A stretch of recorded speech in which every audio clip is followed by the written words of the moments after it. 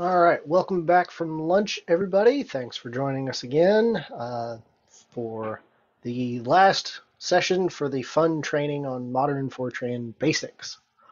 So, just a reminder that we've got the Q&A document that we'll periodically dropping the link to that in the chat for when you want to ask questions and things, because we'll frequently monitor that for questions. But for now, let's get started with part two of day two. Again, going back to the agenda, uh, we've covered compiler messages, modern declarations, modern control constructs, organizing things using modules and submodules. This morning we talked about derived types and then how to make Fortran go parallel.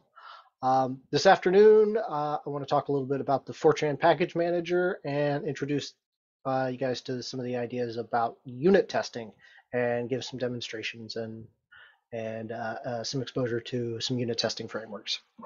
But before we do that, I wanted to make a quick announcement that there is another upcoming HPC tutorial, the Intro to High Performance Parallel Distributed Computing using Chapel, UPC++, and CoArray Fortran. So if you want to get some more practice with parallel programming, I highly encourage you to go and get registered for that additional free tutorial. I know Damien Roussan is going to be giving the CoArray Fortran uh, portion of that training. So, and then another one of the guys I work with who helped develop UPC++, he's going to be giving that portion. So those are all interesting languages and parallel programming models. So if you're interested in that kind of stuff, make sure you go give that a chance. Also, we will be sending out a post-tutorial survey. Please give us feedback. Let us know how we did, what you liked, what you didn't like. What would you like to see as more topics? What would you like us to spend more time on? What did you think we spent too much time on? All of those kinds of questions. We'll send out the link for that, but you can also find it there in the slides. So next up, let's talk a little bit about the Fortran package manager. As of yesterday, we have a module for it available on Perlmutter, so you can just type module load FPM. But I'll demo that here in a minute. But let's talk a little bit about the Fortran package manager. First of all, what problems does a package manager solve? How does FPM solve them? We'll do a live demo and then have chance for you guys to play around with it, see what you like about it.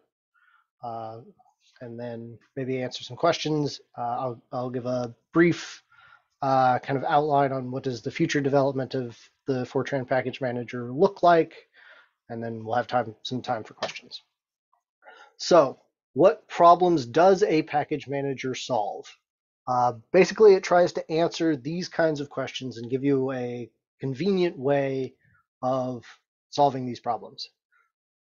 First one is, if I want to depend on some library that isn't the code that I'm writing, but I want to make calls into it and make use of it, how do I manage the dependence on that external library? The other is oftentimes the package manager for a programming language ends up being also its build system. So how can I build my project?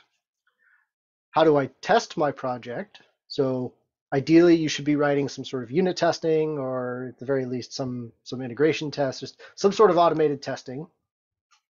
Can the package manager help with that? A lot of times it does, and it does so in this case as well. How do I create a new project? If you're new to a language or you want to start a new project in a language, package manager oftentimes will make that step very easy, especially in like conforming to its conventions and things like that. Also, how do I find available libraries? Like, I'm going to start some new project. I don't want to have to write every piece of code from scratch. Well, but how do I find out what's available? What kind of things I could be making use of? Package Manager can help solve that problem as well. So how does FPM solve these problems? Well, for the dependency management side of things, it's really simple. Just specify the name of the dependency, where you want FPM to find it, and what version you need. It is as simple as in FPM's configuration file, you have this section, square brackets dependencies.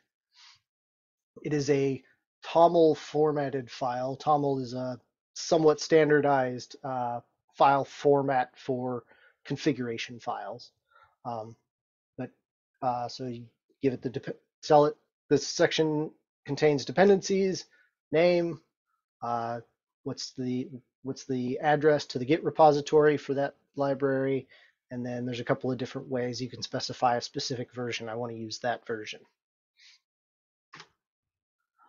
Um, what about building your code? FPM build. It fetches all of the dependencies that you specified, goes and finds those for you and downloads the source code for you, scans your source file, and then figures out how to build everything in the proper order and link it all together for you. It does all of that automatically, so that you don't have to manually kind of specify what order do things need to be compiled in like a makefile and manually maintain that. FPM can handle that part for you. Uh, for testing, FPM supports an FPM test command. So by default, if it finds a main program in a folder called test, it'll compile and run that when you run the command FPM test. There's also options of how you can specify additional tests that you'd like FPM to be able to run in the TOML file. What about a new project? FPM makes that pretty easy as well. There's an FPM new command. You tell it the name of the project you want to create, and then optionally a couple of things about what do you want in this project. Do you want it to have a main program so that you can run some program, or do you want some tests so it can kind of put a template test folder and program in there for you, and then do you or do you want some library code, right? Are you writing a library or something that you might share? What about searching for packages? That's kind of in the works, coming soon thing. There is active development on an official registry for packages, and it's going to be integrated with FPM. So there should be an FPM search command that will help you kind of go query that registry and see, help just basic search functionality in terms of helping you find out what open source packages are available out there that you could be using. So let's take a look at a demo. So as I said, FPM is available on Perlmutter, so you should be able to just run module load FPM, and FPM is available, and we have version 0.9.0 alpha. So the first thing we're going to try out, we need a new project so that we can play with it. So let's do an FPM new fun. We'll call our project fun because that's what we're doing. We're having fun. And I want an application, a library, and some tests. And so what it will do for us is it will create a new folder for our project, kind of create the scaffolding, the source app and tests folders that we asked it for, then get some settings from our Git configuration file, and then initialize that as a Git repository for us. So we can cd in there, and immediately the first thing I can do is I can already go ahead and say FPM run, and it will compile the project and run it for us, and there's hello fun. As soon as I can get the file system to show me that folder again, that would be nice.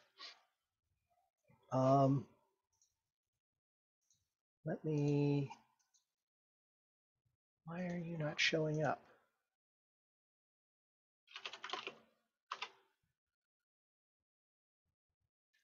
Okay. Well, that's interesting.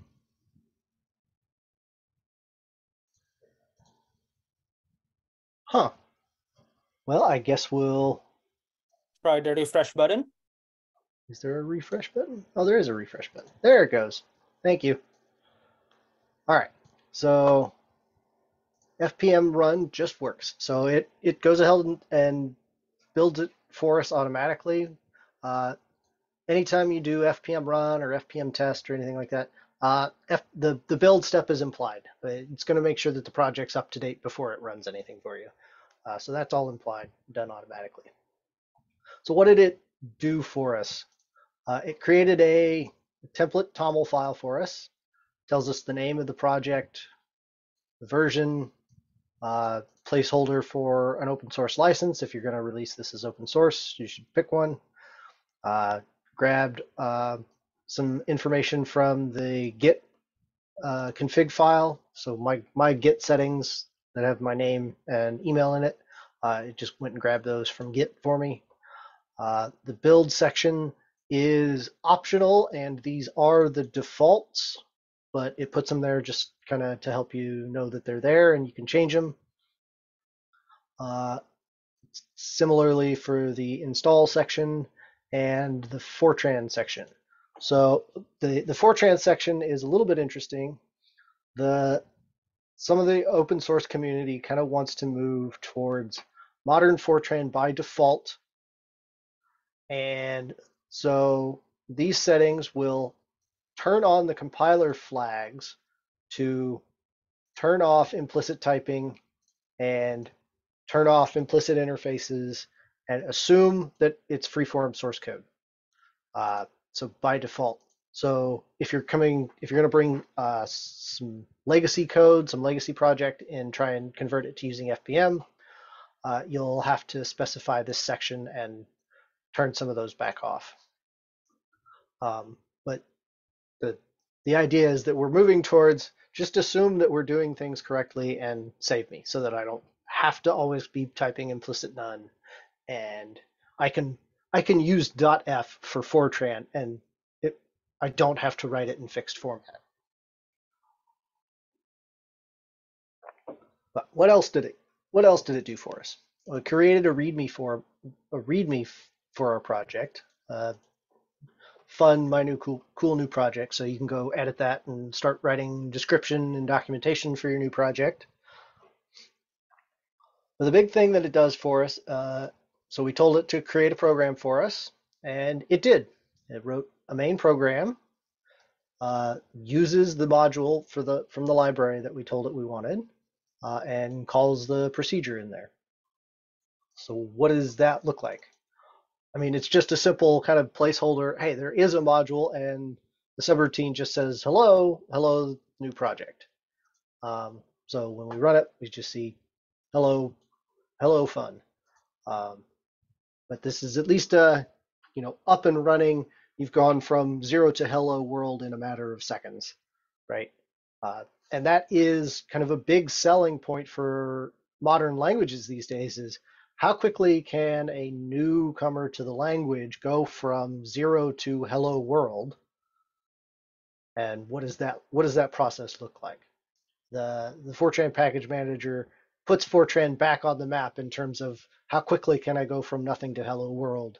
It's a handful of commands.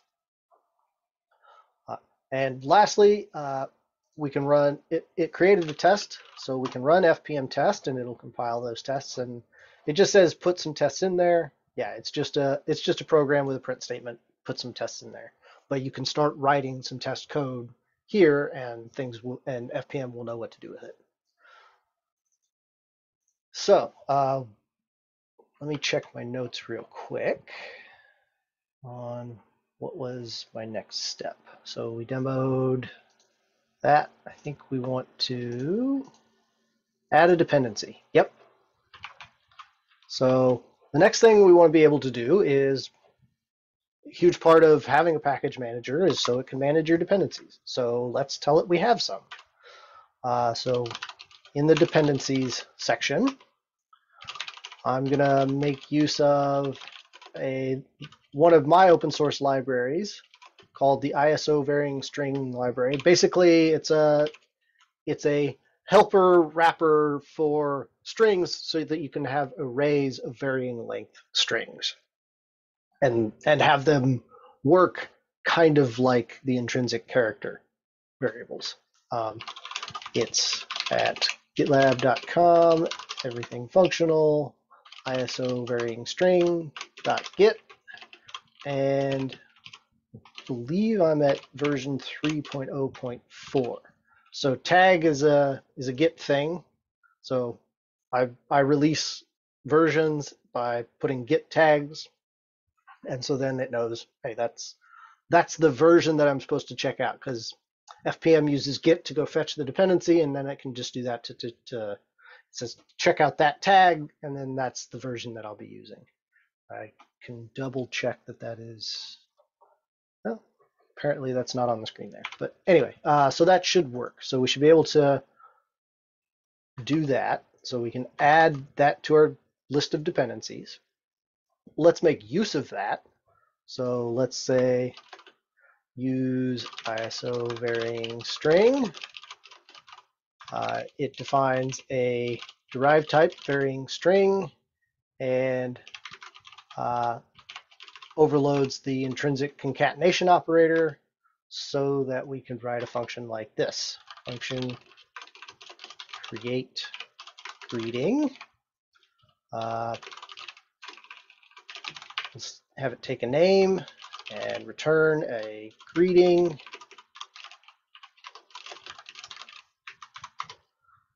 We'll say character star intent name and return a varying string greeting. So greeting equals hello name exclamation point. And now that I see this, these are actually all characters, so I don't need that because the intrinsic concatenation operator works. What I do need is assignment. The intrinsic assignment has been overloaded as well, so we can take a character and assign it to a variable of type string, and that works. And then we'll also make that function public. Create greeting. Go back to our main program and use create greeting, and we're going to say use ISO varying string only put line, which is effectively the print function or the write. It's effectively a write statement for varying strings. So put line, create greeting, fun. So we ought to be able to. So once we've made those changes, the fpm run command now goes and fetches our dependency for us, checks out the version that I specified, and then compiles and runs the project. And so now we're seeing the same functionality, but doing it a slightly different way. The next thing we might want to do is write a test for the new function that we just wrote. So let's do that. I'm going to make use of one of my other open source libraries, Veggies, which is a framework for writing unit tests. And it is at gitlab.com/everythingfunctional veggies. And it is in version 1.0.5, I think. That'll at least work. But you can always go double check what version, but I think that one will at least work. So I'm actually going to get rid of that one. And now that I think about it, let me go grab where I've done this before. I think I've done this before. Samples. Maybe not. Yeah, we'll do it live. So I'm actually going to delete that file, and we're going to make a new one.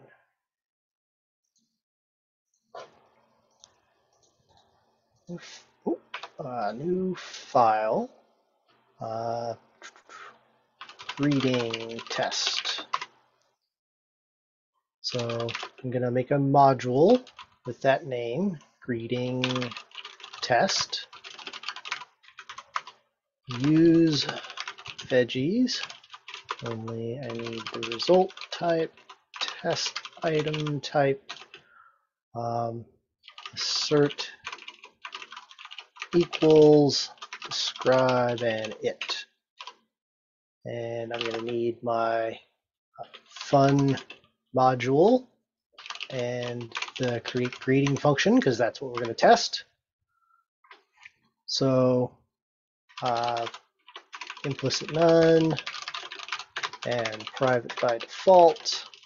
The thing I'm going to need to make public is a function I'm going to write called test greeting.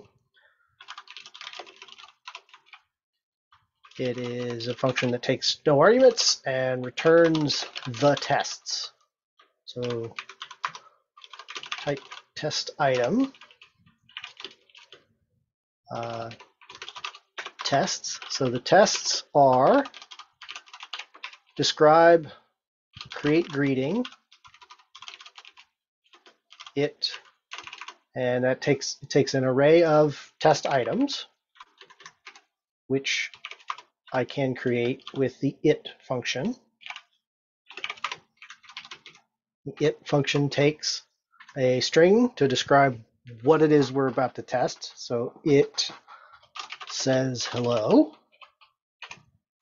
and the function that does that test, check greeting. So this is kind of like just the ceremony, the boilerplate for how you use this framework. But suffice to say, we're going to now write that function I just said we were going to have. The convention I usually use is just that the result is called result, and to not confuse my syntax highlighting, I append an underscore to it. But it is a function that takes no arguments and returns a value of type result, and where we can create a result by doing an assertion. I'm going to say assert equals hello world when we call create greeting with world. So about as simple a test as you can get. I am going to need to download and compile and install a tool that I typically use called Cart, which can generate the main program to run my test suite for me. So I can do git clone, yes, gitlab.com/everything functional/cart. It is also a Fortran package manager program, so I can cd into there, do fpm install. This will build that program and put it in a typical location, which is your home directory .local/bin. So it's going to download the dependencies of that for me, compile the whole project, and copy the resulting executable, as I said, to my home directories .local/bin. It is that's a very common place to start installing user packages or user programs. I recommend having that added to your path in your .bash rc file or whatever, because that's a common place that this will put stuff.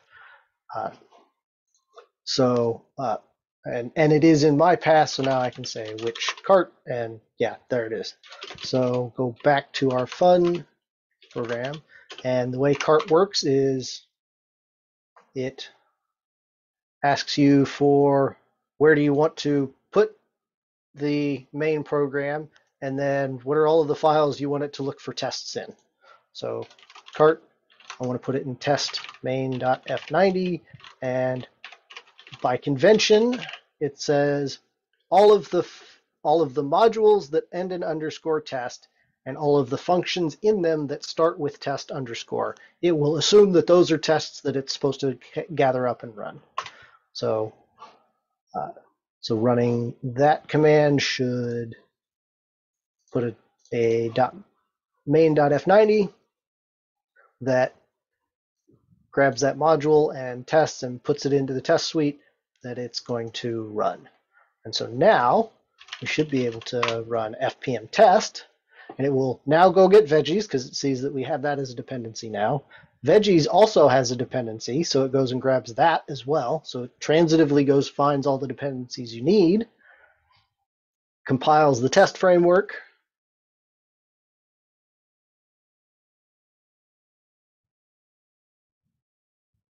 and runs the test suite. So test that, create greeting, says hello, all passed. And a neat little trick with veggies is you can tell it to be verbose, and it will tell you what it is it tested.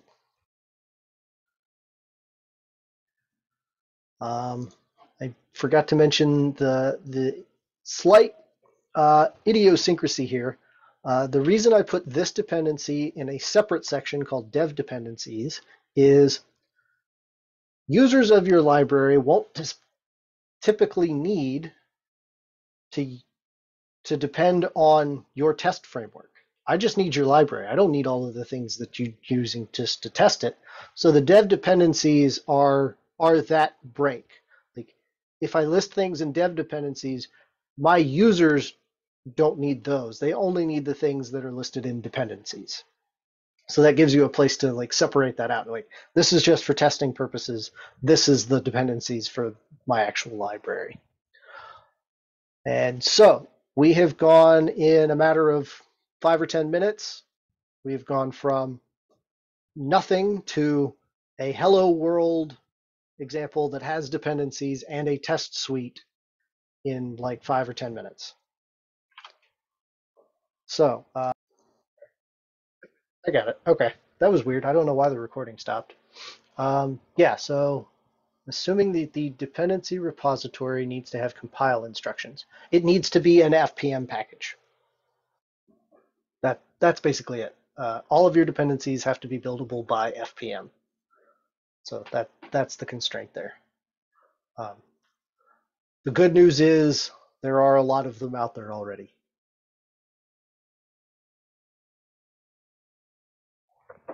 How difficult is it to turn an existing package into an FPM one? Usually pretty straightforward. So there are some, you can tell it, I think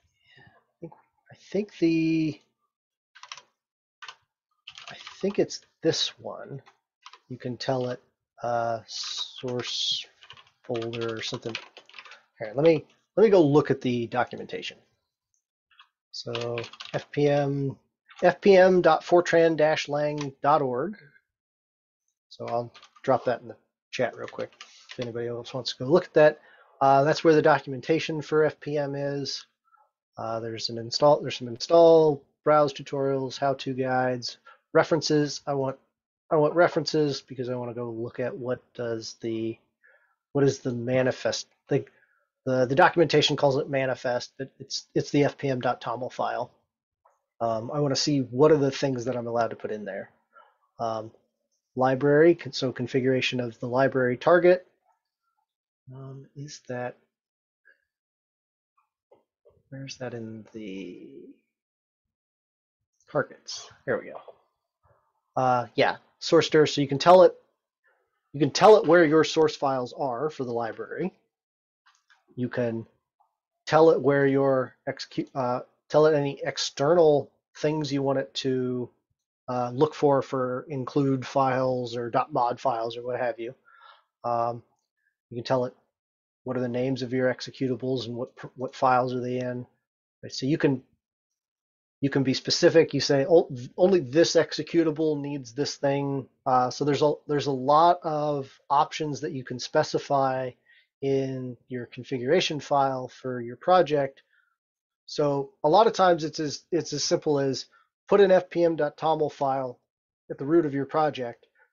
Maybe tell it what the names of some of your folders are because maybe they don't follow the default convention, and then it just works. I've had that experience a handful of times of like, oh, well, this was really easy. So yeah, it can be very easy to transition into an FPM package. I've had I've had several people tell me when they found FPM, they converted to it and never looked back because it is so much better than CMake. and and if you've been manually maintaining make files, it it's way better than that.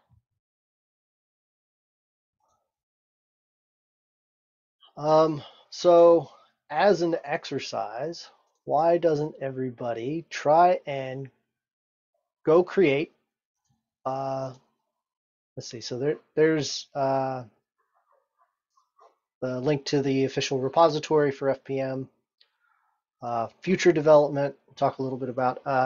There is a centralized registry in progress. It's a beta version has been stood up and is under testing, but it won't be too long until we make that the official version. Um, the compiler flags that it uses, it bases on the compiler you're using. So it looks at the name of the compiler you tell it. So you can use a different compiler. By default, it uses Fortran, but you could use, for example, the Cray compiler by saying compiler Cray ftn run. Why does it not know that? The help for FPM is good. So, oh, I know what, because I did it in the wrong order. FPM run compiler Cray ftn. So it's going to tell me, so this is telling FPN, I want you to use the Cray compiler, and it's going to look up the flags for that, although apparently it doesn't know what the flag is for free. No, it's the program thing again. Maybe.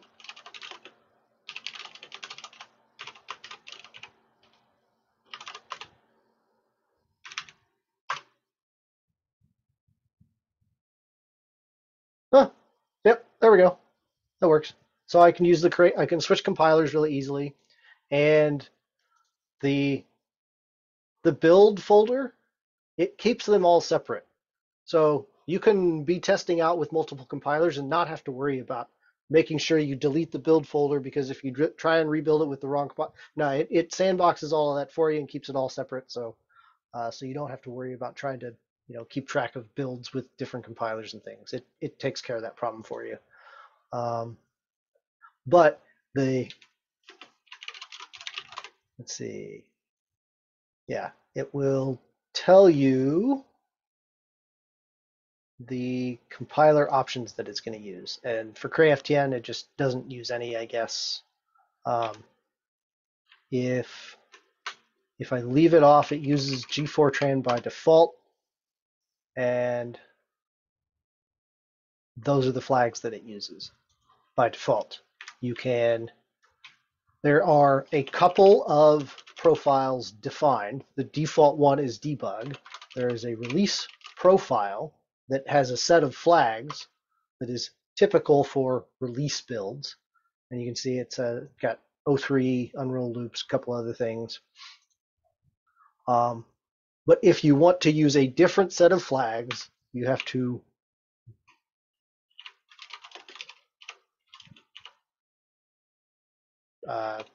specify them yourself, right? And so now it's just going to use just that one, right? So now it used just that one. Oh, and then the settings for a handful of other things. It's got implicit none and implicit interface warnings. So So if you want to use a different set of flags, you have to remember to put them on the command line when you run FPM.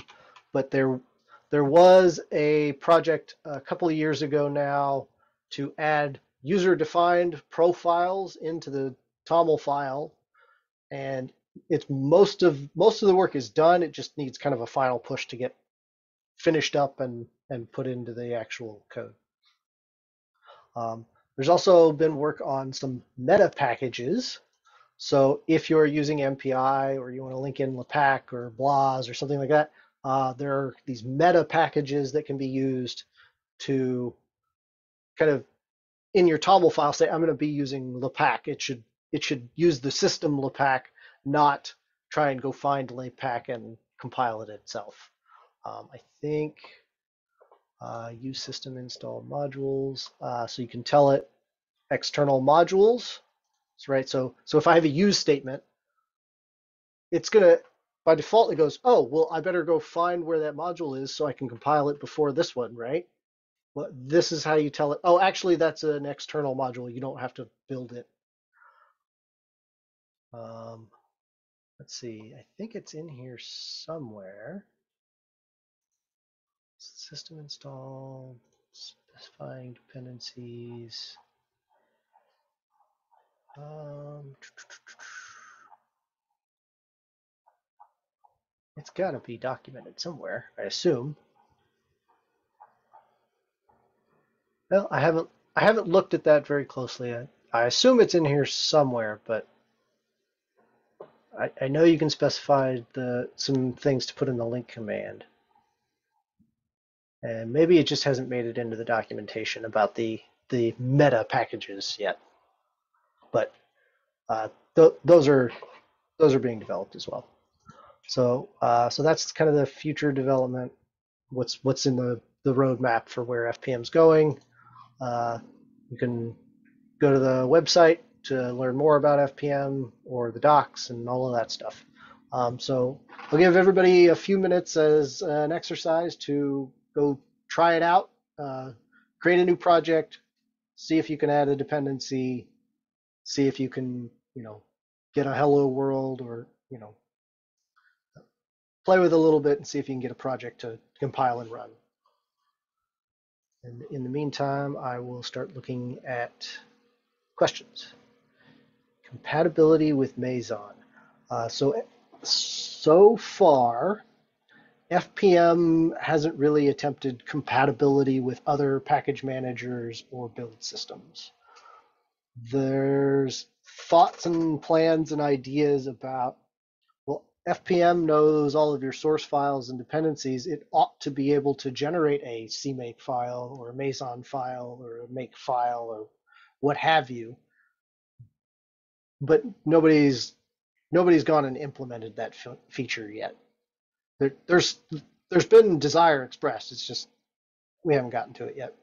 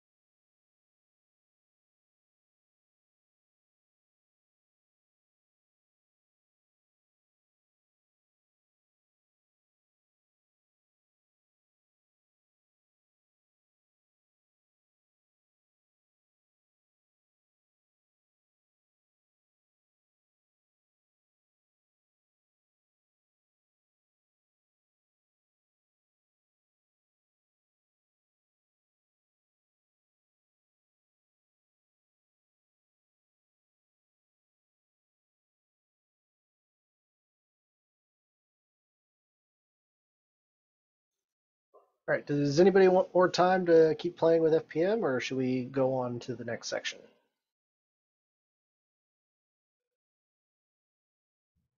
Show of hands for those that want to go ahead and move on.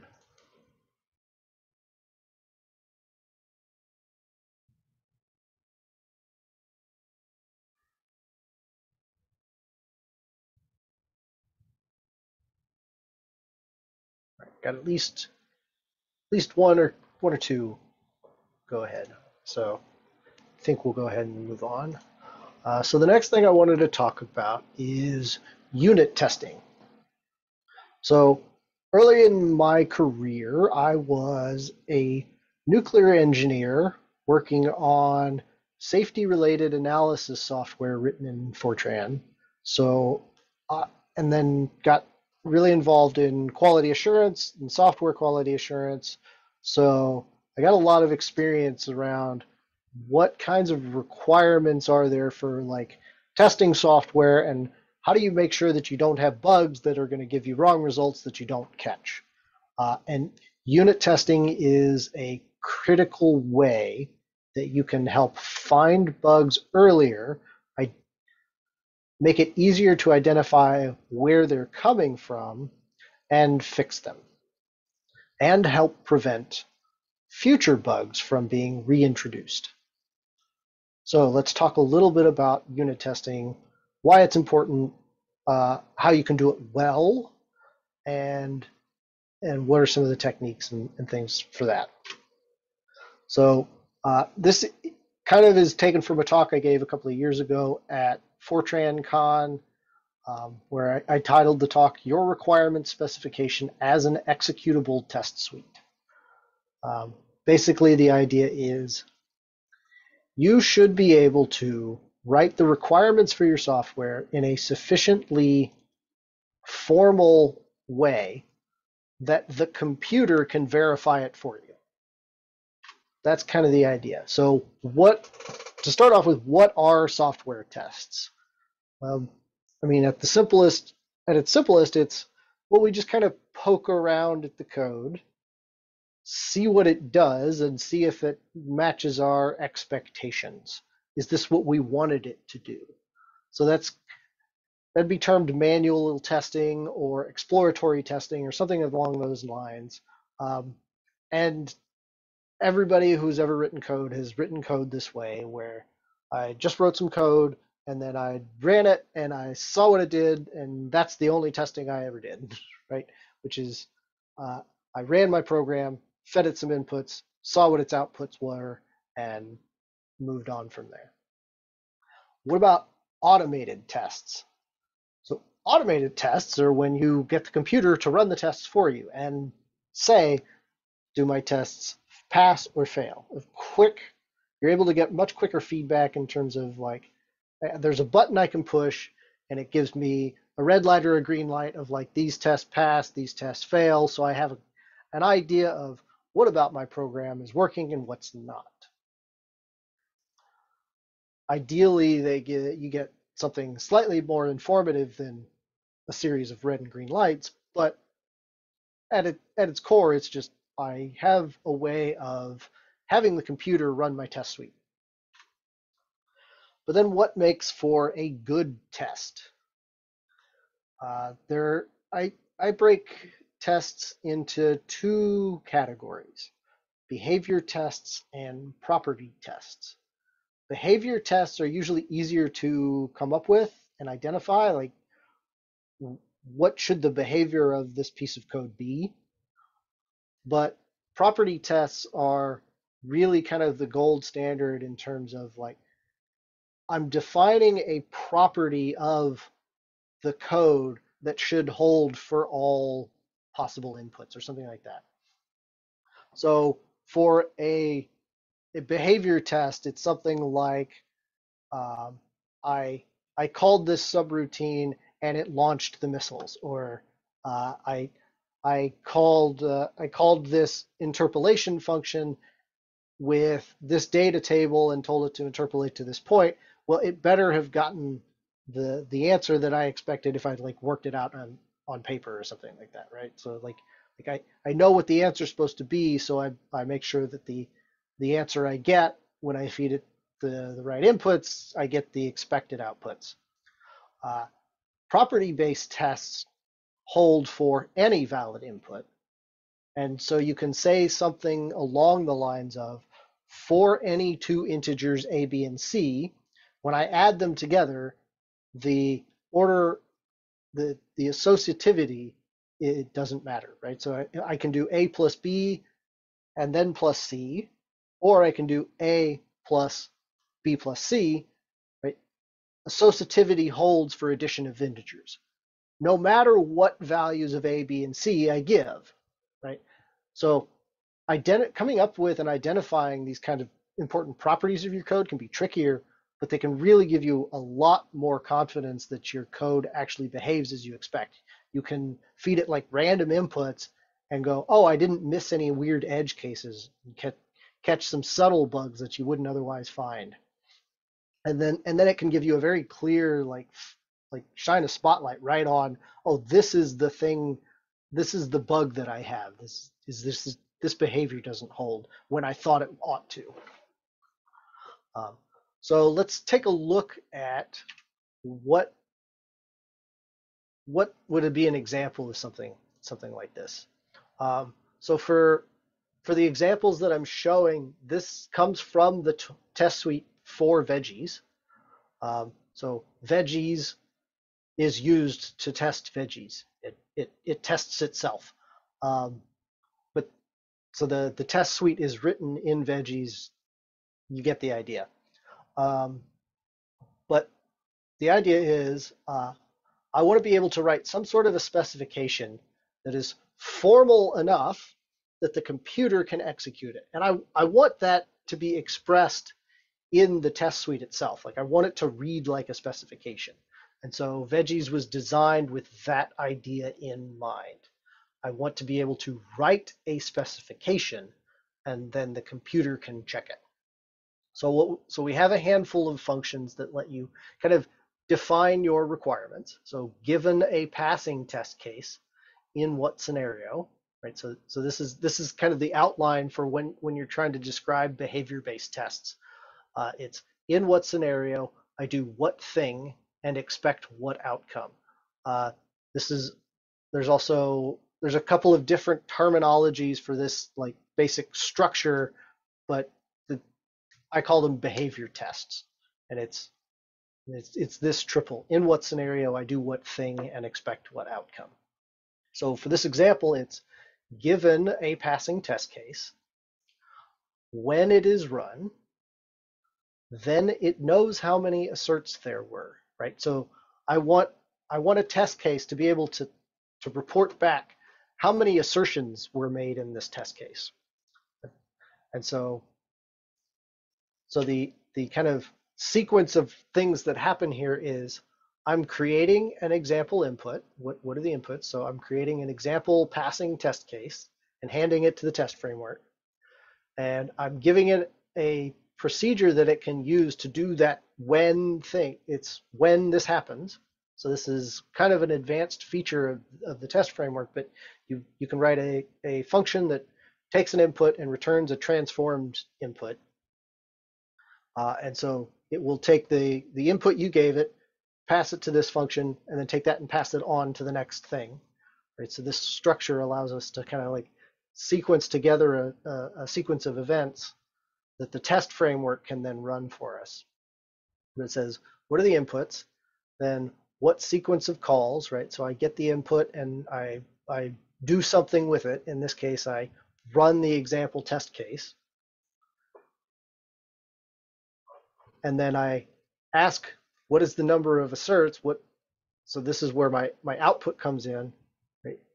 So this gets kind of threaded through, right? So the example test case goes to the run test function, which returns a thing, which then gets passed to this check function, right? So this check function is what is the test. So the framework will run the test with that given input that's been threaded through. And so in this case, the input comes from the run test function, and it's going to say, what are the outputs? I expect that I can tell how many assertions happened in that test case after I've run it. And so that's what this is testing. I'm making some sort of an assertion about what happened. And so that's kind of how you can organize behavior-based tests and describe them in veggies. But what about those property-based tests? But there's something similar. The property-based test can usually be described a bit simpler. It's like a test collection can tell how many tests it has. So it's given any input or state, in this case, an example collection of tests, I can ask it how many cases it has, and it knows. It always knows how many test cases it has. This one's a little bit more toward, a little bit less towards the for all possible test cases, because I need to know the answer in ahead of time. But you could write something along the lines of, associativity or something. There are certain property-based tests that could be written for veggies, but this is one that's kind of easy enough to follow. So given an example passing collection, I can ask it how many test cases it has, and it knows how many there are. So let's kind of work through an example of why would you want to write these kinds of tests, and why do you want to be able to get the right feedback and things like this. For our project, for some theoretical project, I need to know whether a year is a leap year or not. It's a relatively simple function. Given an integer representing a year, true or false, it is a leap year, right? So this is a simple implementation. However, there is a bug here. So if you've seen it, don't ruin the surprise for everybody else, but there is a bug in this function. It might not be obvious to everybody, but there is a bug here. So let's see if we can write some tests that would tell us what this bug is.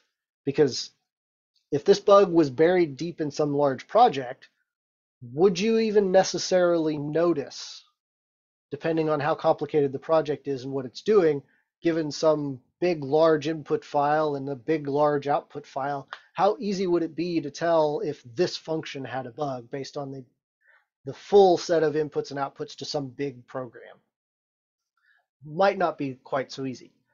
The idea is by writing some unit tests, we can kind of narrow down the scope of, does this thing work the way I expected it to? First, we have to describe what is the expected behavior. So let's see what we can do to write down what the expected behavior is. If you're brand new to testing and you end up writing something like this, that's okay, but this is not necessarily the ideal, right? This is, well, somebody told me about this thing called unit testing. I'm just trying to play around and figure out how to even do something like that. Well, what kind of test should I write? What should I write as a test for is leap year? The naive approach would be, well, first I'm going to describe the thing I'm testing and check that it works. Okay, I mean, yes, this is a test. It does actually execute the code and make some assertion about its result. So assert that 1 is not a leap year and assert that 4 is a leap year. I mean, okay, yeah, but 1 and 4 don't really look like meaningful real years. And we really haven't described what it works is. That's not all that much more helpful than saying that the function's name is leap year. Well, okay, but what does works mean? And I told you that function had a bug, but we didn't find it. Right? So that this test is, while it is a test, is not a particularly good test. So what is the next step? What could we do to improve this a little bit? This is slightly better. At least now we've kind of written a bit more description. Is leap year, is true for leap years, is false for non-leap years. Yeah, that was kind of a given. It's a function that returns true and false, and the name was kind of indicative of that. But at least now we've got realistic looking years. It reports what's the thing that we're actually testing, or what were the values that were actually used here, and we actually do catch the bug. Uh, is false for non-leap years expected to not be true? So 1900 returned true when it should have returned false. Okay, now we've identified that there is a bug. There's a case that we're handling it incorrectly, but why? Well, we can make an improvement to the test suite again to get a little bit better. What we really ought to do is describe what it means for a year to be a leap year. This is the tests. This is the description of our requirements that we really should write. Is leap year is returns false for years that are not divisible by 4. If a year is not divisible by 4, it's not a leap year. Returns true for years that are divisible by 4, but not by 100. If a year is divisible by 4, but not 100, it is a leap year. Returns false for years that are divisible by 100, but not by 400. If a year is divisible by 100, but not by 400, it's not a leap year. So even though it's divisible by 4, if it's divisible by 100 and not 400, it's not a leap year. And then returns true for years that are divisible by 400, right? So now we've kind of, oh, this is the case that we're not handling correctly. Divisible by 100 but not by 400. That's the thing that we didn't capture. Now that we've specified our requirements clearly enough, now we can see the aspect of the code more clearly that is broken, that is not working, right? So if we go back here, you see the only thing that we did was if it's divisible by 4. We didn't deal with this special divisible by 100 but not by 400 case. And now that aspect is clear. So now we know exactly, oh, that's the thing we need to go fix about that function. And then you can get a little bit more fancy about it. And at this point, I don't even have to show you what check leap year, check not leap year, and check leap year do. You can kind of make assumptions about that. But I've given you the clear description, some examples about the inputs that are going to be used to do that check. Like all of the important information about my test suite is clearly delineated in one place and repeated by the framework.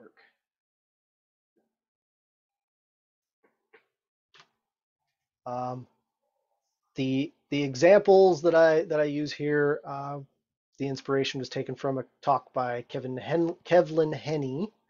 I think he titled that talk "Structure and Interpretation of Tests" or something like that. I took a lot of my views on testing from The Art of Unit Testing by Roy Oshrove.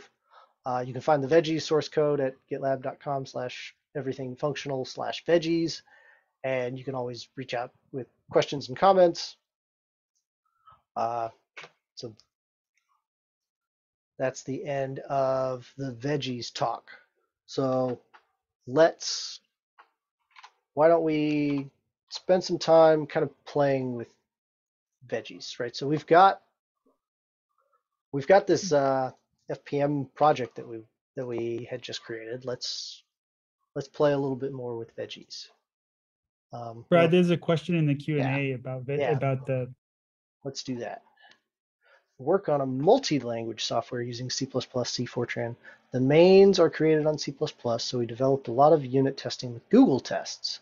Is it possible to make veggies coexist with Google tests? Yes. They would probably be executed by different main programs. If you transitioned the project to using FPM, it's easy. CMake, you're probably using CMake and CTest if I had to guess, if you're using C++ and C. But that can be made to work as well. Yeah, probably they could coexist, but they're probably not going to talk to each other, really, is my guess. Although maybe I'm not as familiar with Google tests.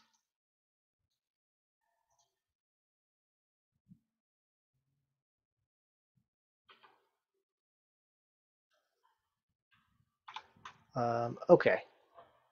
And now that I've thought a little bit about it, let's try an interesting exercise. How many people have heard of FizzBuzz?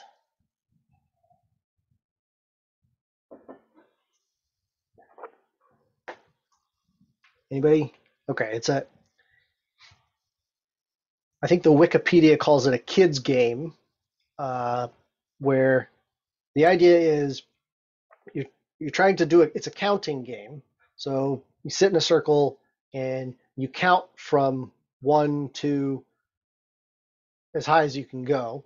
But everything that's divisible by 3, you're supposed to say fizz. And everything that's divisible by 5, you're supposed to say buzz. And if it's divisible by 15, you say fizzbuzz. Right? So it goes 1, 2, fizz, 4, buzz, fizz, 7, right? And if you get it wrong, then you lose, you're out of the game, or, you know, depending on what the rules you're playing by. That's a loss or whatever. And so the idea is it possible to write a program that plays FizzBuzz? So the typical exercise is write a program that prints the answers for FizzBuzz from 1 to 100. So it's generally a pretty straightforward program if you want to write it, just write it out. But it's also can be useful as an exercise for playing with a testing framework and doing what's called test-driven development. The idea where you write your tests before you write your code, which can sound somewhat revolutionary or unusual at first, but actually can be quite useful and helpful in terms of, like, you think about the way you're going to use the code, and then you implement the code in such a way that it is usable that way. It kind of helps you to think about designing code from the outside in instead of just banging out some implementation and then hoping that it works the way you initially thought maybe that was how it was supposed to work. It's a chance to give you some forethought. So let's write a new project, new FizzBuzz, lib-app-test. So we get a new project.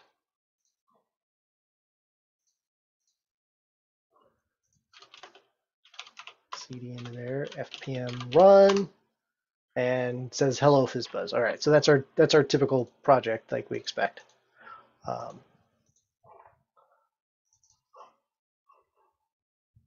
What we would like to be able to do is do something like do I equal 1 to 100, print FizzBuzz of I. Right, that's the goal. That's what we'd like to be able to do. I'm working in the wrong main program.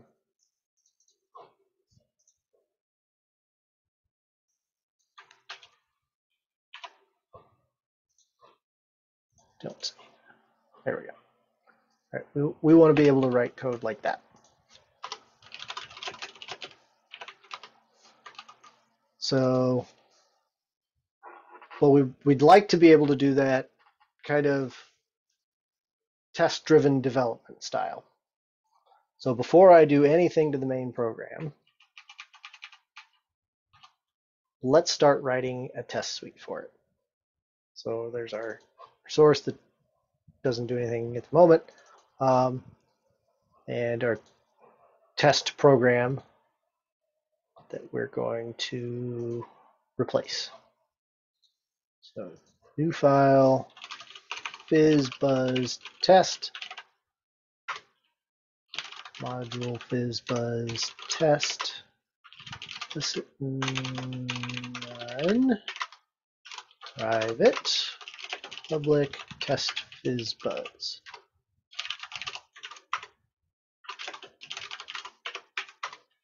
So test function test fizzbuzz.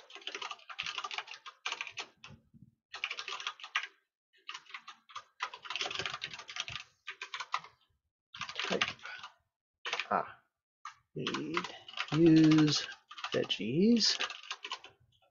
Test item t salt t describe it.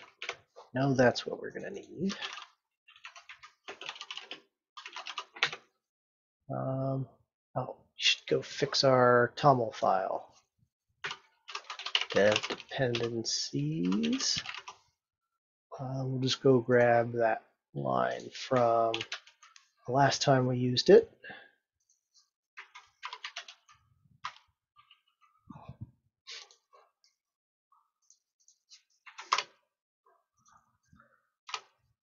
So test describe fizzbuzz. It returns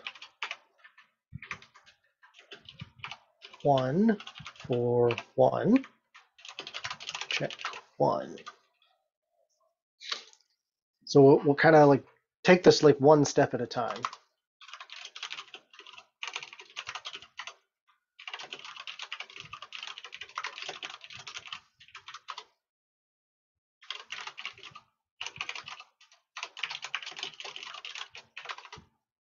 So we want something like assert or result equal assert 1 for fizzbuzz of 1. So we need a use statement for our fizzbuzz module. Yep. We're going to have to rename that so that we can call our function fizzbuzz. You need to also use assert in the assert equals, and yep, assert equals. Right. So we better get the string 1 for fizzbuzz of 1. Let's see. So we don't need say hello. We need fizzbuzz. We need to change the module name to M, and then we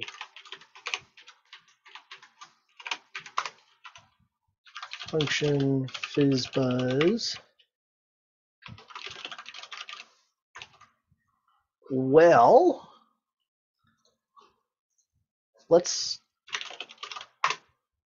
let the compiler tell us what we're supposed to be doing here.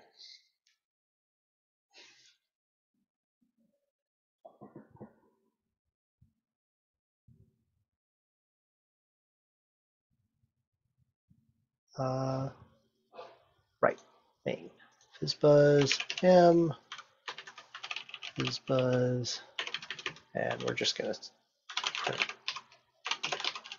hello. No tests to run. That's right. Cart test main 90 test star. There we go. Now there is. Function contained function has no implicit type. Right. So what should it be? Well, based on our test, it's supposed to take an integer and return a string. So integer intent in num character. I'm actually going to do this slightly differently. That type varying string, because this is going to make it easy for me to kind of cheat just a tiny bit. Fizzbuzz. And the assert equals works on comparing characters and varying strings. So BizBuzz equals 1. But I need use ISO varying string, only varying string, and assignment. Okay. But I better go add that to my list of dependencies now, which I can just take from before.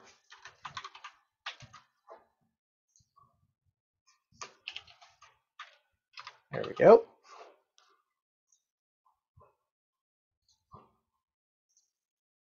So the question is, does that work?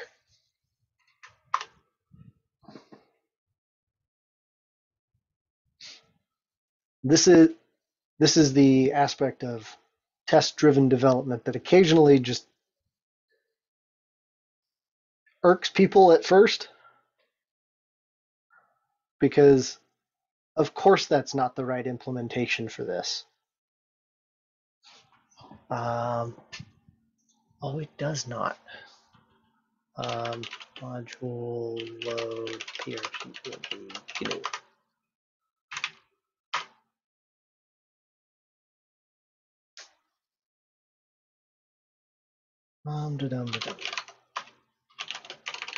And occasionally FPM will get a little bit confused.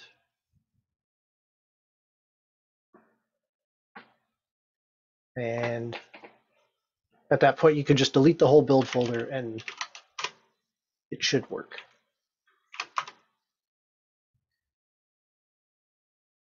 So re-downloads all the dependencies for you.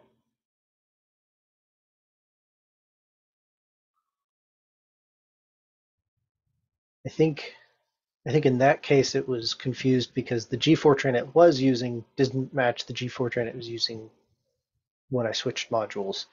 And it really only goes by the name of the executable when it's trying to determine what compiler is it.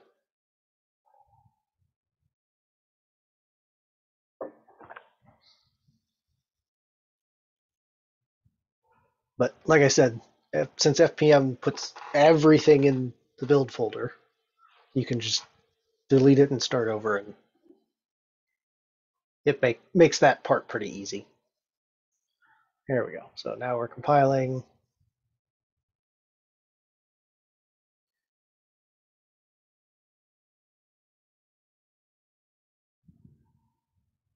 And test that, returns 1 for 1, all passed. Right? I can even tell veggies to be verbose about it.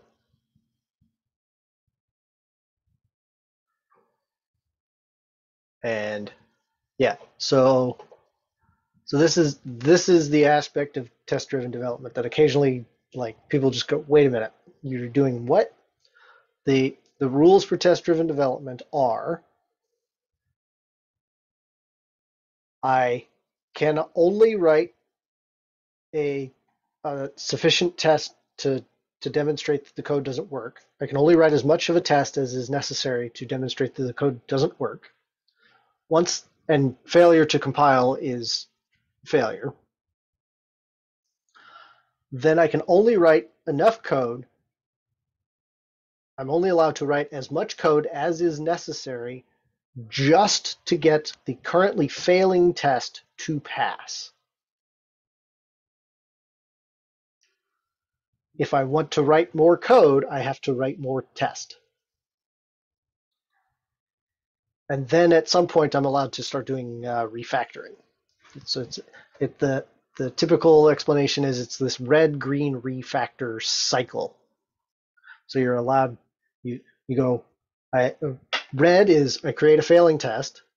Green is I write just enough code to make that failing test pass. And then at some point I'm allowed to, between the red-green cycles, allowed to go, okay, well now I can change this code with sufficient confidence that if I break anything, my tests will fail. So having written the first test, that was sufficient to make the first test pass. And so if I want to if I want to go write the actual implementation, I have to go write another test.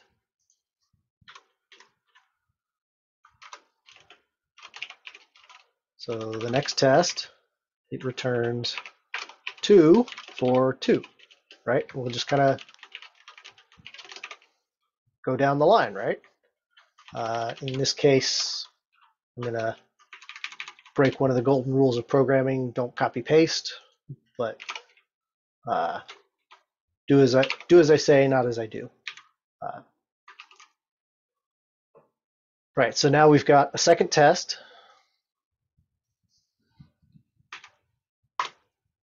Now what happens when we run the test?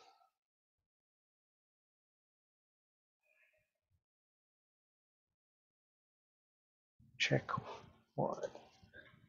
Oh, yep, this is why you don't copy paste.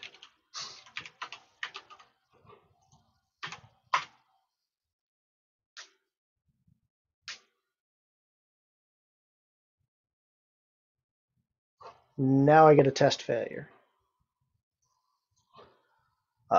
Returns 1 for 1, still passes. Returns 2 for 2, got 2, expected 2, but got 1. Okay, so now I have to do something. And again, only allowed to write as much code as is necessary to get the currently failing test to pass.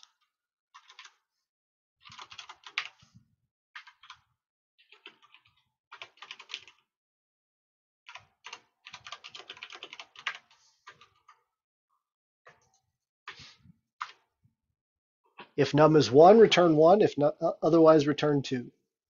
Right?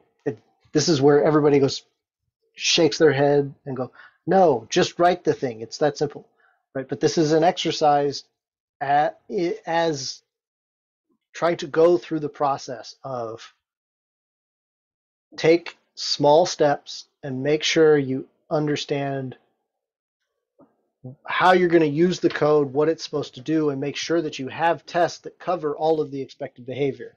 Because if you don't do it that way, you'll have conditions in the code that you're writing that aren't tested. And untested code is untrusted code. Right. So the next one is it returns fizz for 3.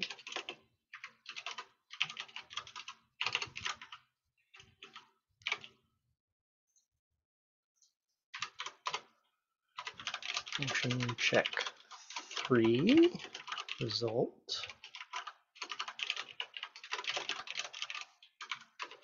type result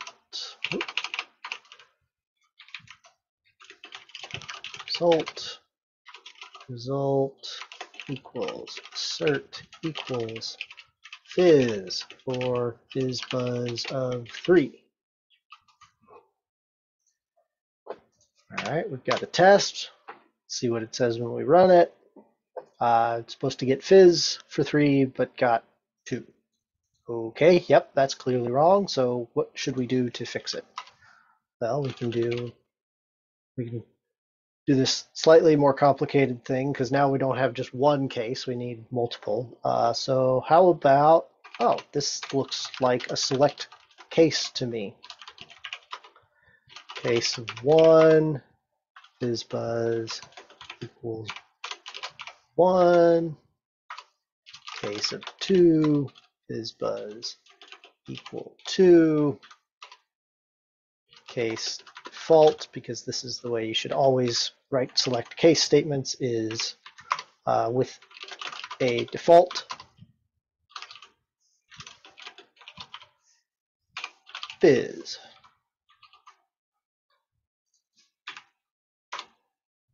So is this wrong?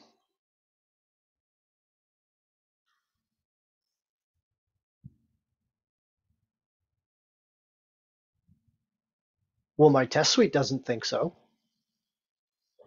So if I think it's wrong, I better write a test to prove that it's wrong.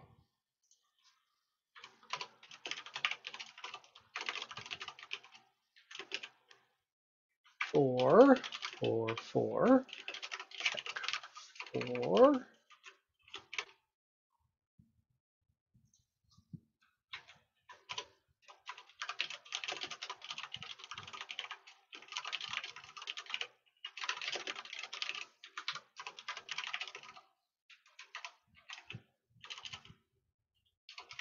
result equals assert equals or fizzbuzz of 4.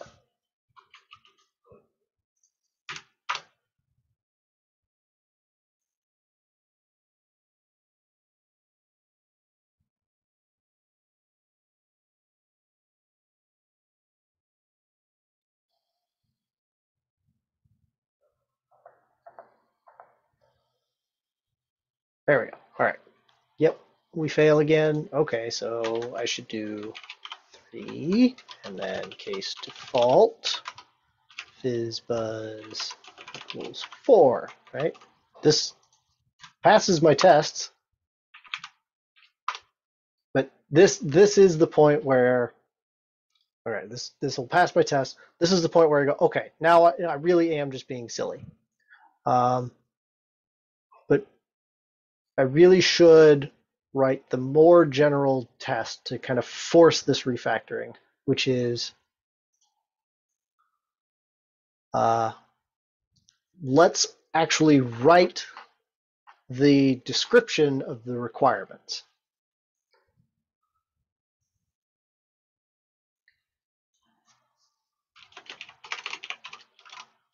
Turns the numeral string for non-divisible by 3 or 5. Check numeral. Right. So what would that test function look like?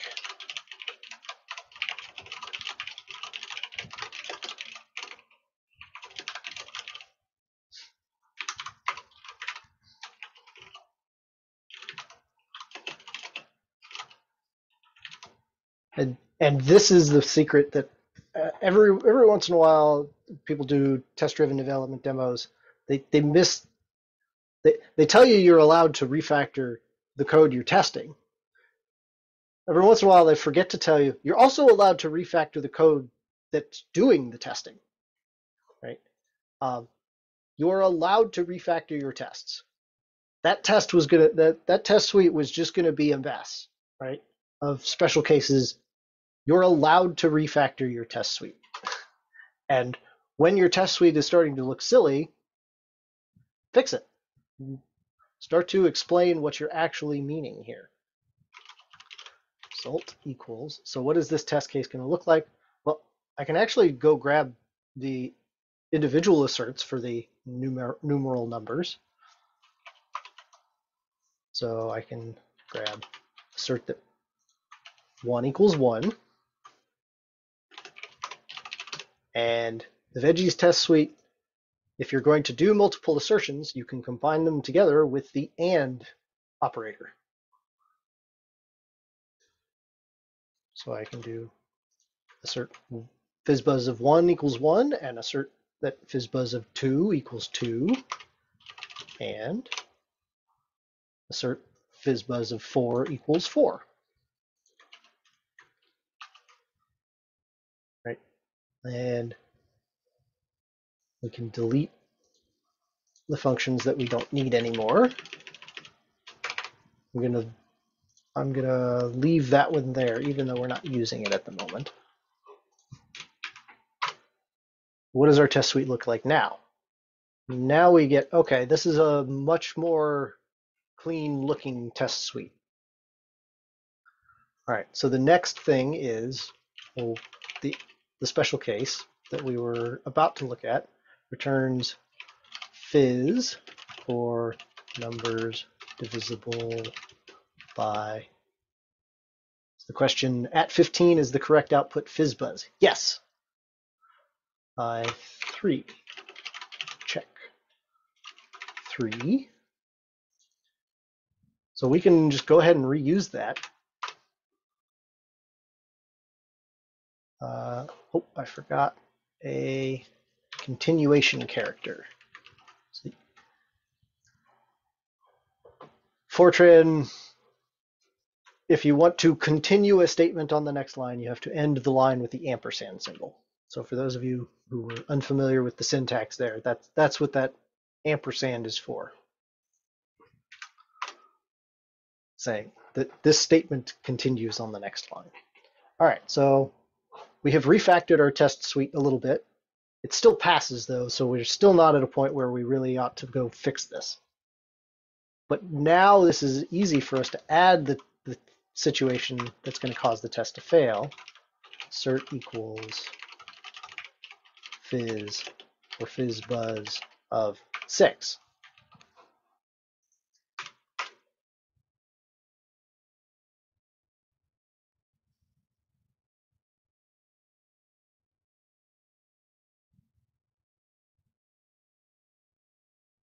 All right, yeah.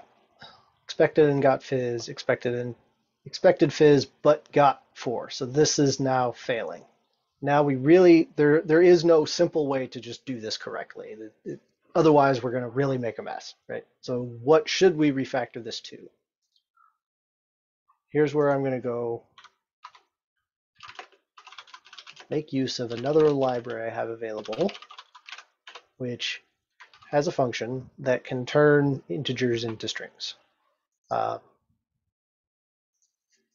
I better go add it to the dependencies. It is also a dependency of veggies. So if I cat build dependencies veggies fpm.toml, I can grab from there.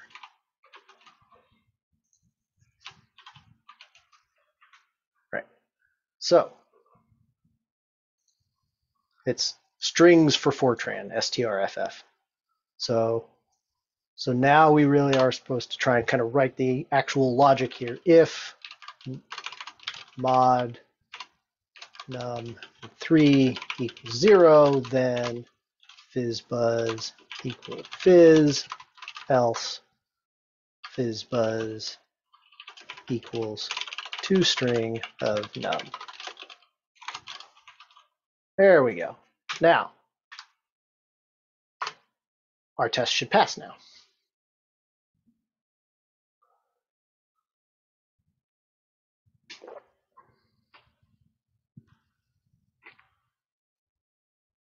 There we go. Now our tests are passing.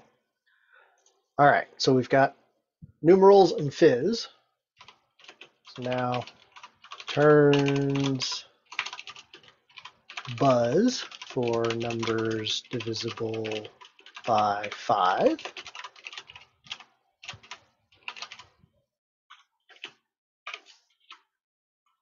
Well, what's that going to look like? Well, very similar to our check3 function. Check 5.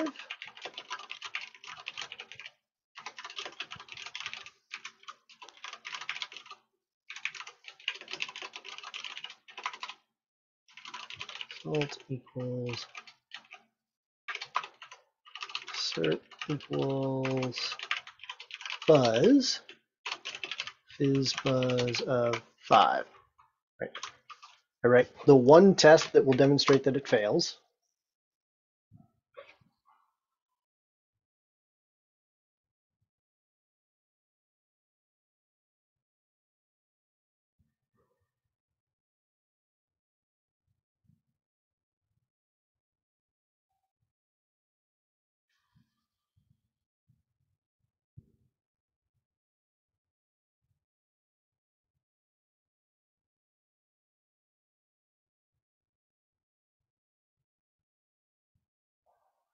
And it does in fact fail because we got 5, but we expected buzz.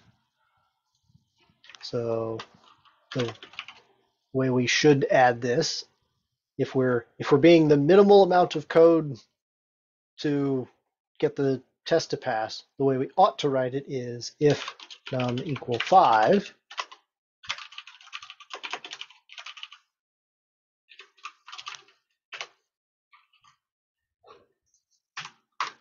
and then that test will pass.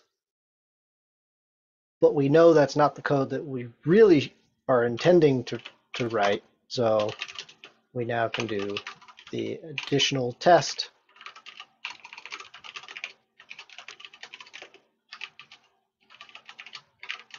Ten should be buzz as well. Okay, yep, that didn't work, so now we actually do have to write the code correctly to get the right answer. Ah, but I still got it wrong. Because that is not the right way to have written it. Mod 5 equals 0. There we go. Right, and so this is, again, like being clear and writing sufficient tests really helps you get the code right without making silly mistakes. One last test case is it returns fizzbuzz for numbers divisible by 3 and 5. Right. So function check 15 salt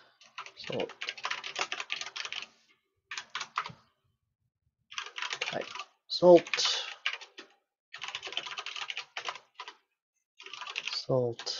equals cert equals fizzbuzz for fizzbuzz of 15. And so then that will fail. Because it expected fizzbuzz, but it got buzz. So we add our if num equal 15, then fizzbuzz equal fizzbuzz.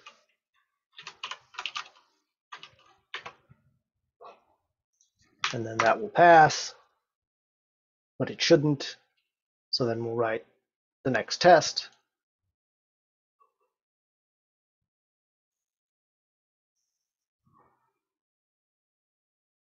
Hum-da-dum-da-dum. At some point.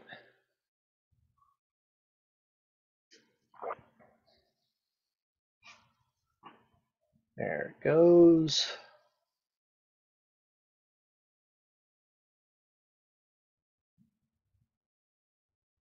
So that passes, but we know that that code's probably not correct, so we write one more test.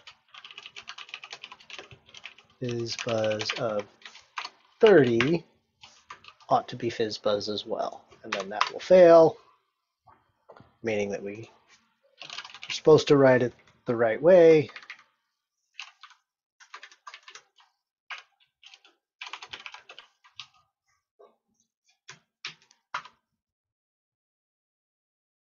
There we go.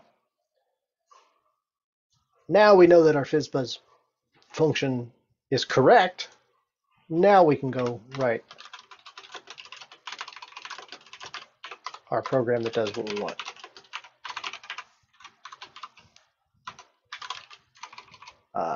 Because it's returning a varying string,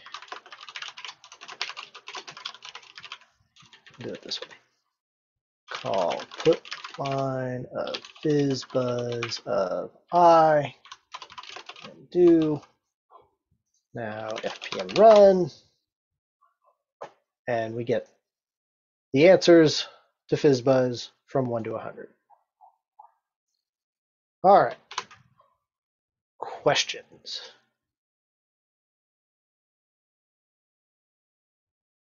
Anybody else got questions? Anything else you'd like to see a demonstration of? Additional examples you'd like to go look at? I have some examples if you want to start exploring some of the more advanced, like object-oriented features. We can start to look at some of those, like how might you implement a stack? It's got test cases. How do you make a list that can hold on to things of different types? So we've got some more things that we can go take a look at. It's just a matter of what anybody's interested in seeing. So I'm just going to give a reminder. There's been a reminder in chat, but I'll just give you a reminder here as well that we have a post-tutorial survey that we encourage everybody to fill out if you have some time, because it's very helpful to get feedback. So, and you can find a link. I'm sure everybody saw it earlier, but the link is in one of the first slides of the day 2, part 2 Google presentation slides. So thank you very much.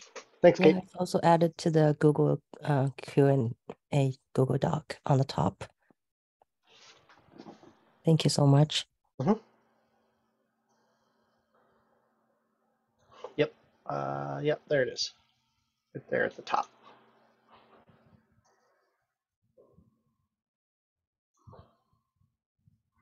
Looks like we might have a question here in a second. Maybe. The test-driven approach sounds very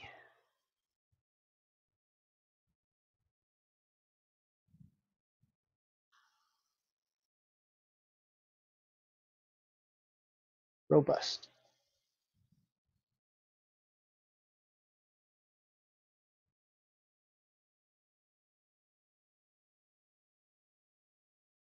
Any cons or disadvantages or pitfalls to test-driven development? It does take some discipline. The way I generally hear people talk about it is if they get decent at it and really diligent about it and then practice writing tests, they are almost always more productive. Like it seems like it would, why am I spending all this time writing tests when I can just write the code? The experience has shown that if you don't write the tests first, the likelihood of bugs that are hard to find later is higher. So you end up in a situation where, like, oh, I wrote all this code and now I think there's a bug, but I'm not sure where. And I didn't pay attention to making sure that I could write unit tests. So now a bunch of this code ended up coupled together, and it takes a long time to try and debug or refactor in a way that I could actually write tests for it, or the time spent up front in writing the tests ahead of time and thinking about testing from the get-go saves a lot of time later on in preventing bugs and making it easier to find them if they do happen to appear. The cons is if you've got a team of people who are going to end up writing the kind of tests that we started with, like we were just going right down the list of FizzBuzz for 1 should be 1, FizzBuzz of 2 should be 2, right? If you end up with a test suite like that, that's not a very useful test suite, kind of like I explained when I was talking about the giving that presentation, right? So the downside is if you're not careful about it and not paying attention and reviewing each other's work, you could end up with a test suite that is kind of not all that useful. So the cons is that you have to do it right, and doing it right is sometimes hard. Still a bit vague about property testing. I can actually do a quick demo of that real quick. So let's add a test. For the sake of expediency, I'm just gonna throw it right in here. Addition is associative. Have I written this example somewhere? Oh, I bet I have in the veggies tutorials. I bet there's something like this. So I do have a tutorial for veggies. So it has the examples. So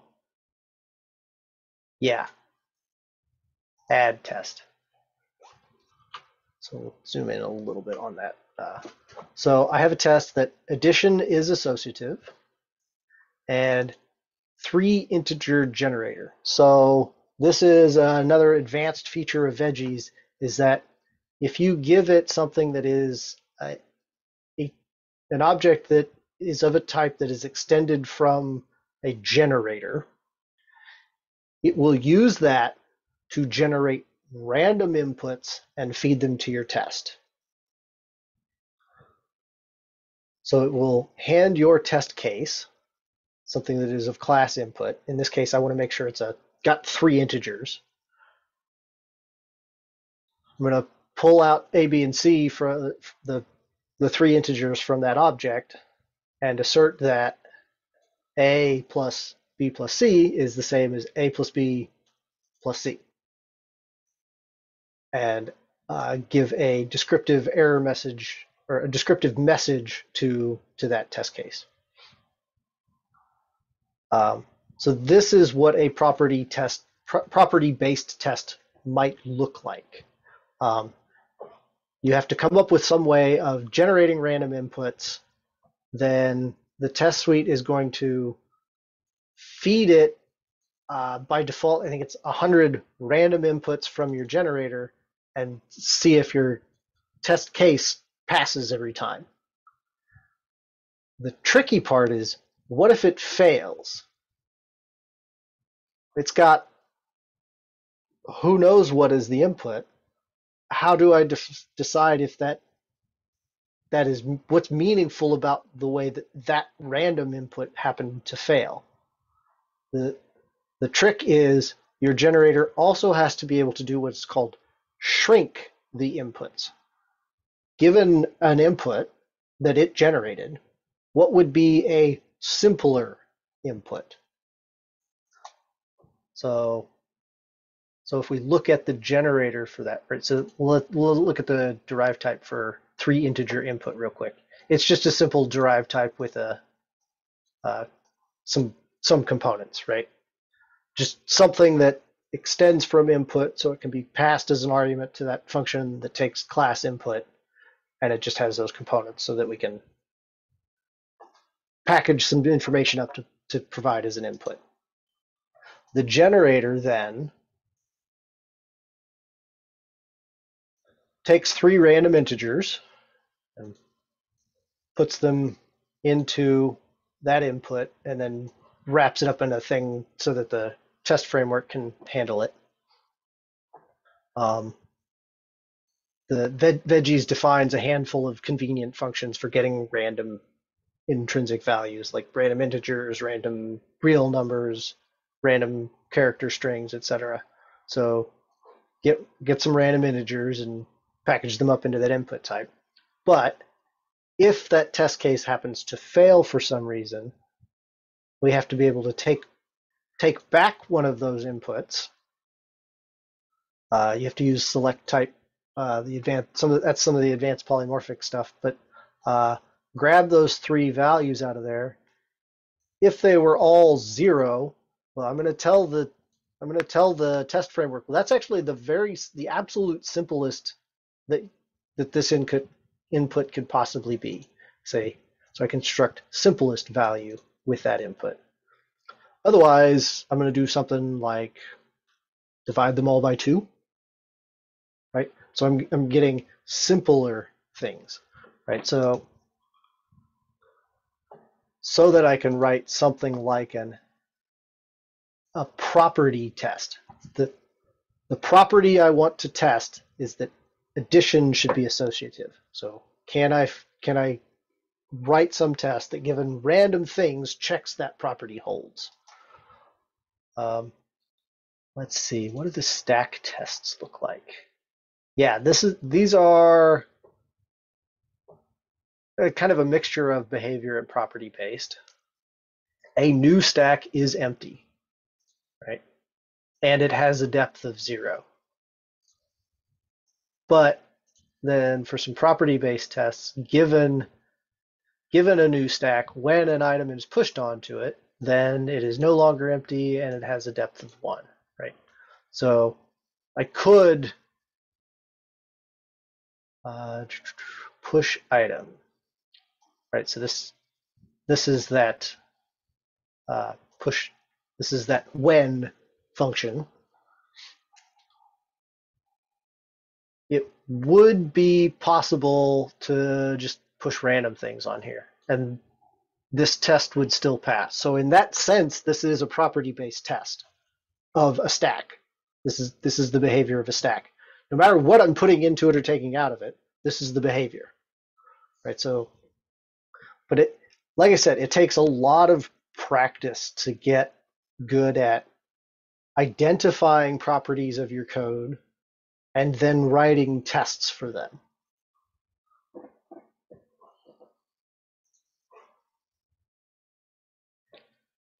Could you share the code that you just wrote? Yep. Oh, and so the FizzBuzz would be helpful. I will say that I also have an example, I think.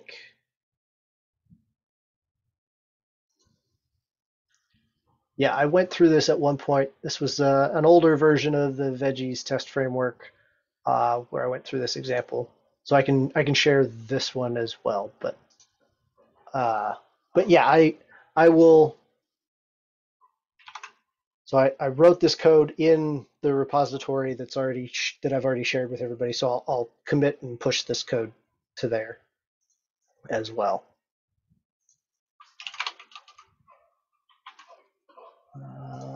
Let's see.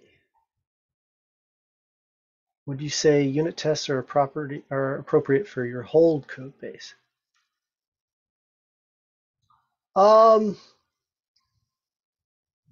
It kind of,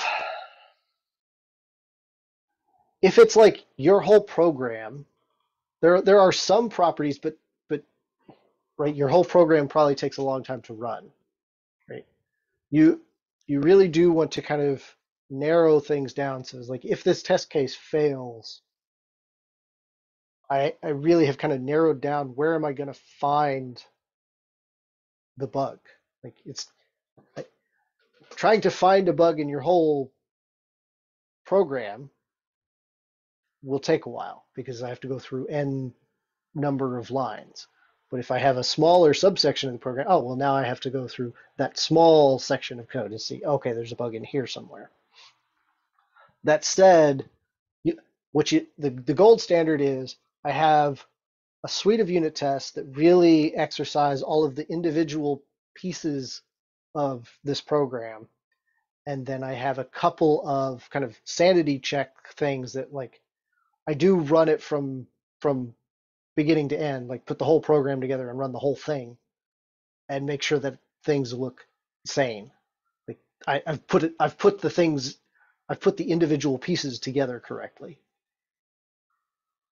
But you probably don't want to write your unit test from the perspective of my whole program is the black box that I'm trying to write the entire suite of unit tests for, because the combination of all of the valid inputs is so large that you won't be able to write all of the tests. That's what we're trying to be able to do, is take pieces so that the combination of all of the valid inputs for those pieces is smaller, test them in isolation. That way I don't have to, if my input file takes 100 different values, I don't want to have to test every possible combination of every possible valid input value for that. The combinatorial explosion is just too big. I've been thinking, test multiple times and measure the statistical uncertainty and make that a type of test. Small changes could lead to very large differences that might not be wrong. Yeah. Yeah, if you're doing like Monte Carlo methods, that kind of thing, Yeah, if you're dealing with randomness, there are more advanced techniques that you'll want to use to test that code. The idea there is you want to write your code as though it's using a random number generator, but then your tests actually give it something that is not generating random values, and you can make sure that it's using those correctly, because then you have a repeatable thing that you can check. But that's a really starting to get into advanced stuff there. Are there Fortran or general standards for commenting codes? The exclamation point is the comment character in Fortran. So anything that follows an exclamation point is a comment. That said, there is a tool called Ford that a lot of Fortran programmers are finding useful. I myself find it useful as well. In fact, if you go look at veggies,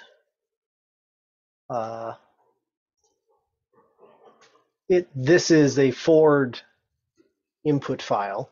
So Ford will go parse all of the Fortran code for you and generate documentation. The documentation even includes a tutorial and kind of a higher level organizational overview, right? So, and the way that works is it looks in your source code for specially formatted comments. I think I can probably find some. Let's see. Maybe not. Anyway, comments that start with 2 exclamation points are special, and Ford will grab those and put them into your automatically generated documentation. So that's an option. And link to their repository. Thank you, whoever put the link there. At this point, I think we are about out of time. If there are any burning last-minute questions, feel free to unmute and ask. But other than that, I think we will call it a day. Thank you all for joining.